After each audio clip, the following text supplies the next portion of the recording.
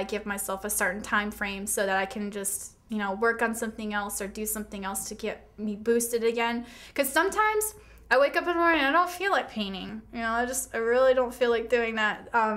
But then there's other days where I have this need that I have to paint, and those are the days that I really do my best work. Now running her own art studio and business, Kelly has had a passion for artistic creativity since she was young. Everyone has those, when I grow up, I'm going to be a fireman, or I'm going to be whatever, and it was always, I was going to be a veterinarian or an artist.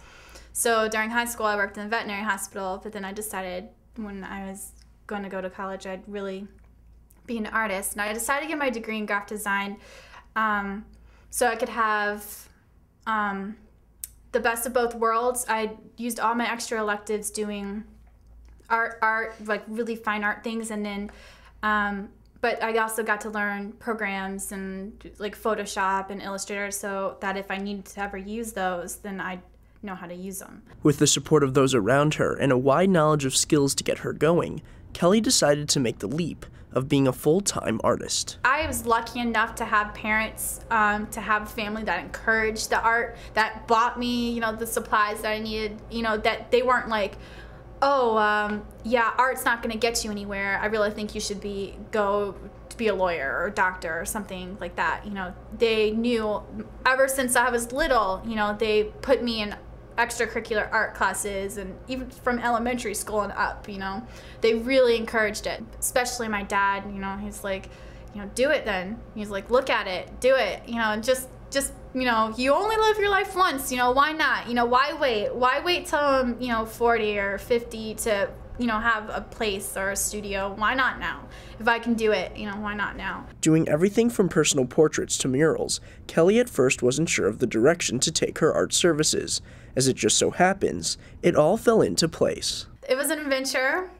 I started working from home. Actually, it was really by accident that I even really started doing it. I graduated school, and then by some chance I met some person in Panera Bread or something like that, what do you do? Or what did you go to school for? I'm an artist, but I really want to do portraits and murals. Oh, really? I'd love to have a portrait done. And, that's how it all got the ball rolling. And it was really, I had to, figure out a contract and figure out all this legal stuff and pretty much do it all on my own. Starting to work from home, Kelly eventually found a studio, doing everything from redesigning the space to marketing, even developing new skills and items such as children's art and making jewelry. I'm almost testing the market too on what's selling and what's, what can make me money. Because, even though I like doing a certain type of art, or I really like doing horse portraits, is it going to make me money? Can I market it? And right now, murals for children's rooms is what's really marketable, and it's what people want. Even though I can do, realistic Leolé murals, in a person's house or in their room, I can do that, but it's the children's murals that really, that people really want. And the same thing with children's room art, they want custom art, so that's why I really started getting into that. And when I'm painting, I just paint. And sometimes I can paint for 3 hours, and I'm not talking to anybody, nothing, and I'm just off in that whole different mindset, and I literally, when it comes to talk to somebody again, I become a zombie, because I'm just, I can't even answer right or think right, because I've been using the different part of my brain for so long. And so it's nice to just do something else where I can relax. Expanding on her experiences by also teaching art to people of all ages, it doesn't matter to Kelly whether she makes a lot of money.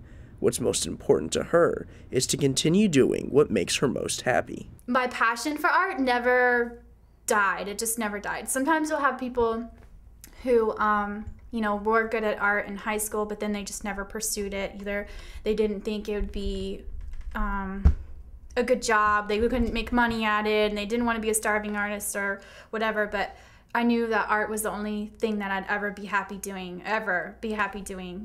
whether it made me a lot of money or not, I know I'd find some way to make it work.